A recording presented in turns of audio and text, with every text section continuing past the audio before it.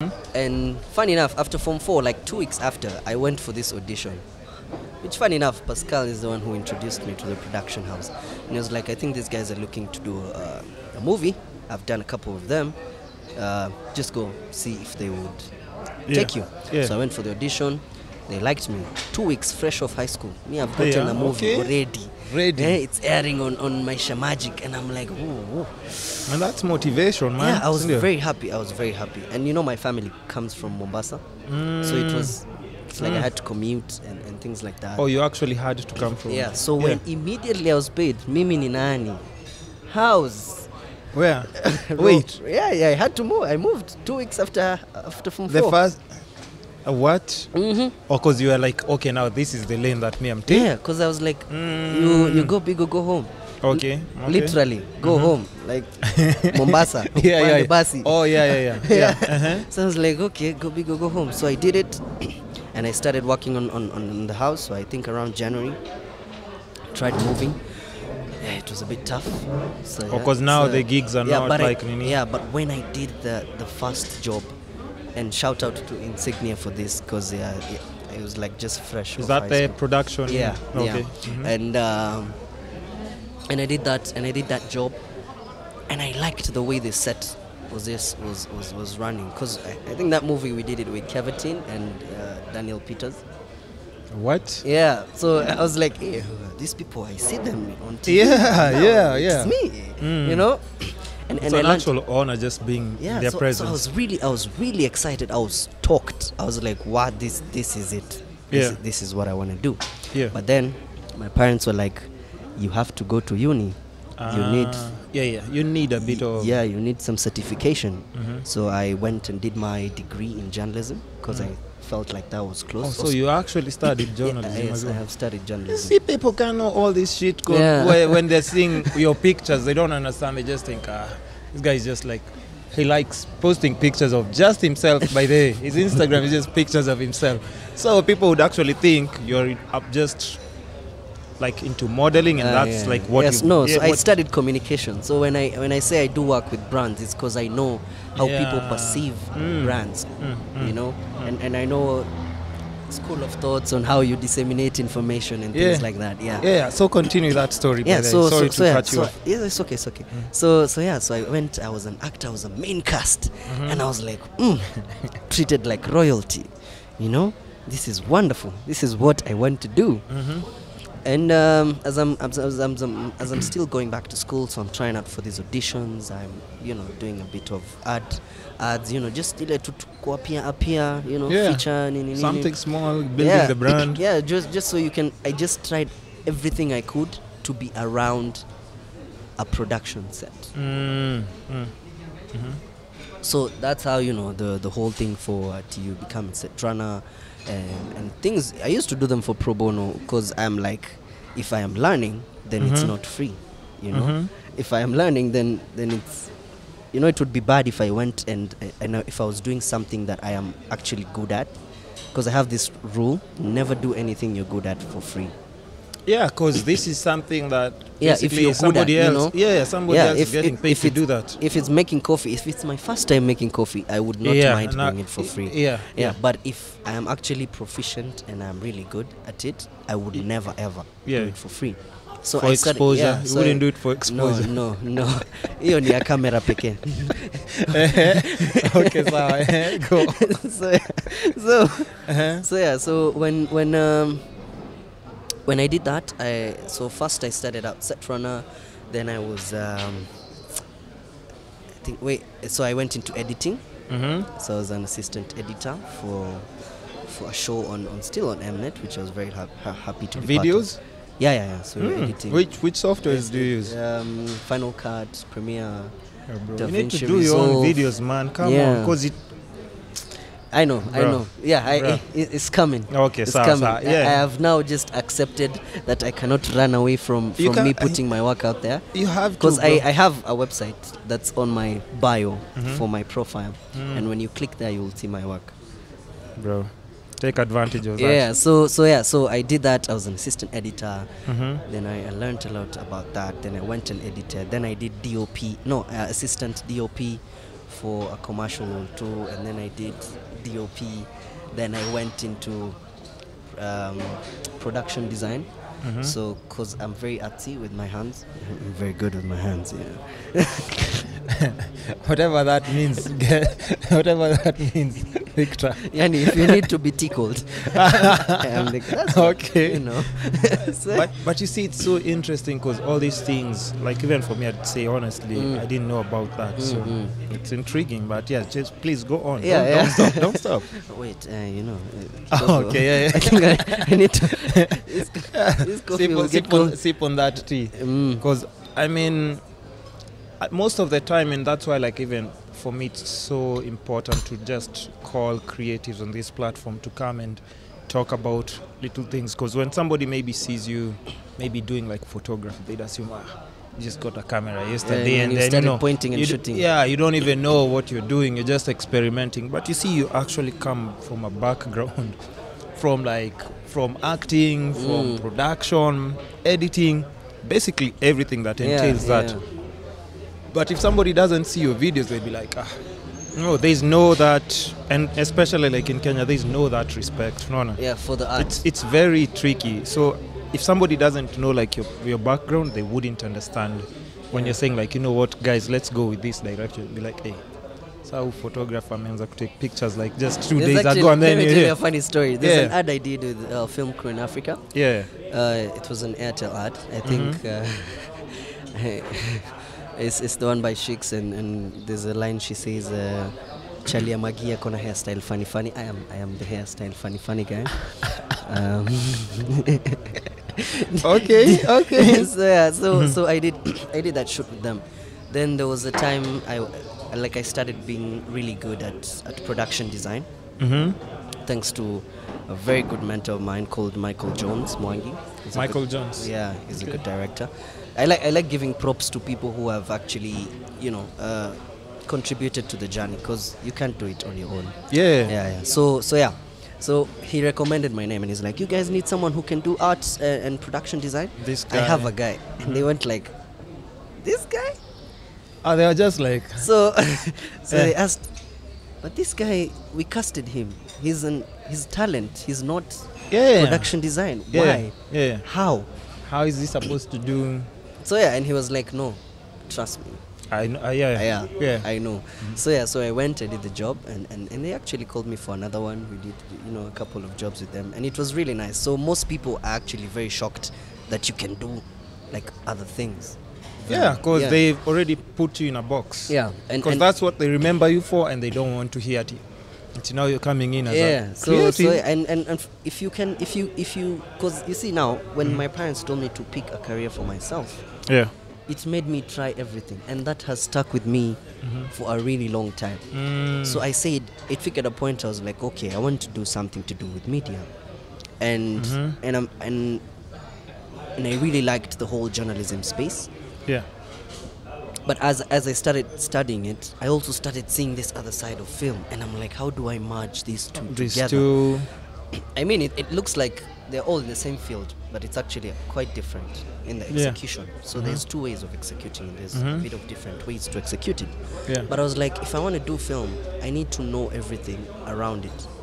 And now that goes back to your point where you were saying, a client will get your video and they might not like it. Yeah. So for me, if I because I'm hoping to run like a full-on production house, and I feel like it would be so much easier for me to tell an editor, I think this one you should do it like this, because I have been there. How to do it. But if I really have no clue about how it's done, it puts me in a very hard place to dictate. I can give you an image of how I'd like it to appear, and I'll be like, even like when you're editing, and then maybe, let's say you're trying to explain to someone, maybe it's an intern or something, somebody who knows like, okay, sir, this guy doesn't know any editing.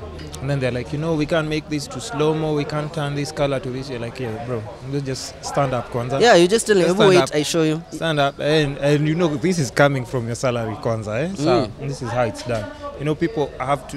People start giving you more respect if they know you're because coming from your that craft. Yeah, and I feel like even most clients, the problem people have is you can't. It's like you going to a hospital and telling the doctor. Yeah. I feel like creatives should be trusted as much as you trust doctors or other professions, because if you trust someone with your product and you would like it executed, and you tell them and you give them creative freedom, execute it how you'd like it to be executed, they'll give you the best work you have ever seen. But if you keep like putting pressure on them, no, don't do this, I want it like this, I want like this, and Kwanzaa, if like, hey, this doesn't work, yeah, and then Kwanzaa, yeah, no offense if you're dealing with guys like for older times, they want those transitions that do like a page flip.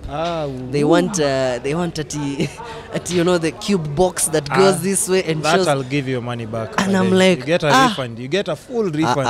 I mean I do not want you to go out there and say, hey, Victor Miner is the one who this kind of I like it, he did this video, and I'll be like, Victor, yes, reputation, cube transition. Because guys are out there making their own transition from scratch, and I'm like, we can get there. We actually have people who do it, and youngings are actually better than even, because they have more time to study all these things. True. Than people who are actually getting more and more jobs. So you would learn a lot from from people who are coming up than from people who have been. Yeah, because they already have like a specific formula on how their clients want things, and now so you can't experiment with a client's So now job. I'm very happy that content is changing. Slowly, you can see people adapting, and it's because guys are saying, hey, these youngingers, they're coming with fujo. Up, and you can't fungia them. Kitambo used to fungia young people because, and by young I mean like fresh out of high school, 16, all the way to 25. Yeah.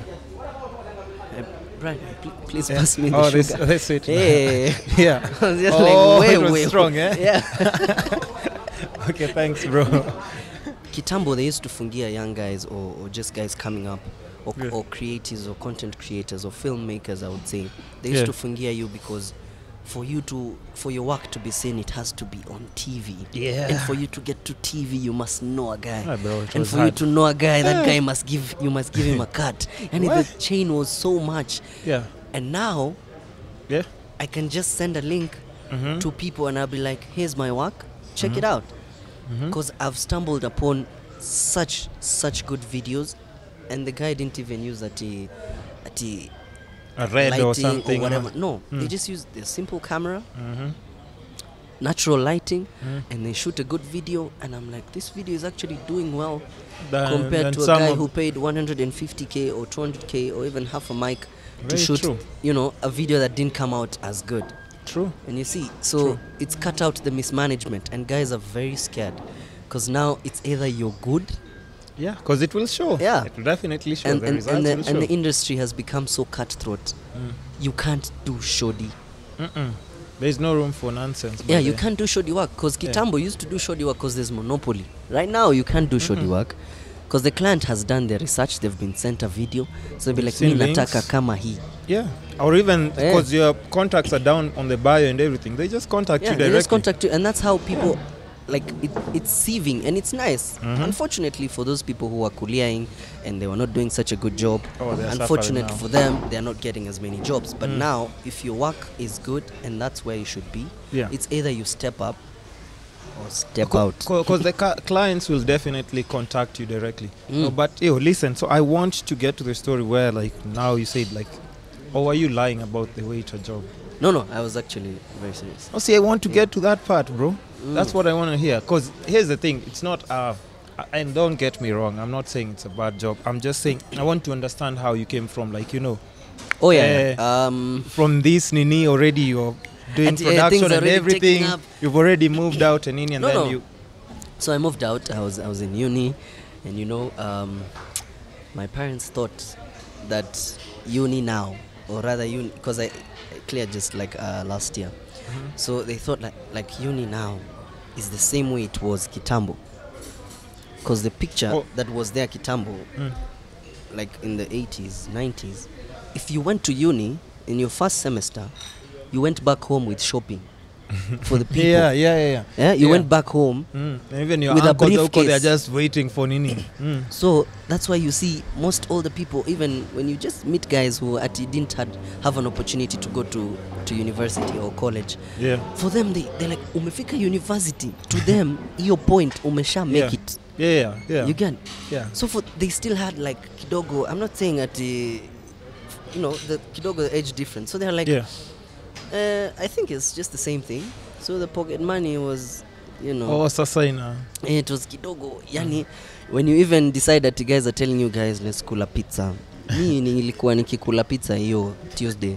Na nimetoa so tano, like 500 bob. And I had to contribute with friends to get that pizza. The rest of the week it's just ground nuts and water. Mko dry. Umekaukiwa. Yani no, but I get you. So and I think it's really nice that happened, because I look at situations very positively.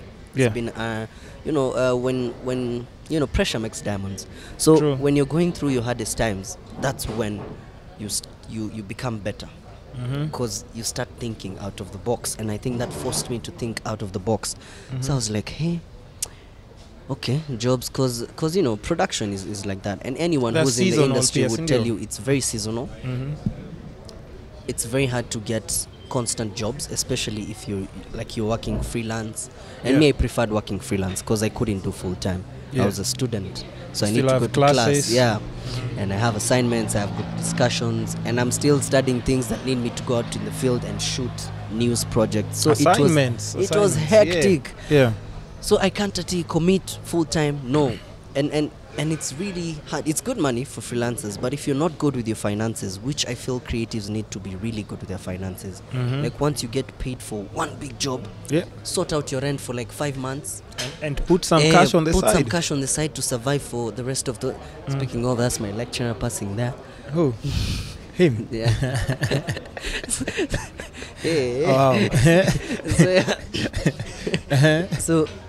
So you put some money aside to just plan yourself, and it gets hard. There's some things you will deny yourself. Hujafika hapo where you want to now start bowling. Of course you want at new shoes nini, but it's not. You're not yet there. You can't afford to slack like that.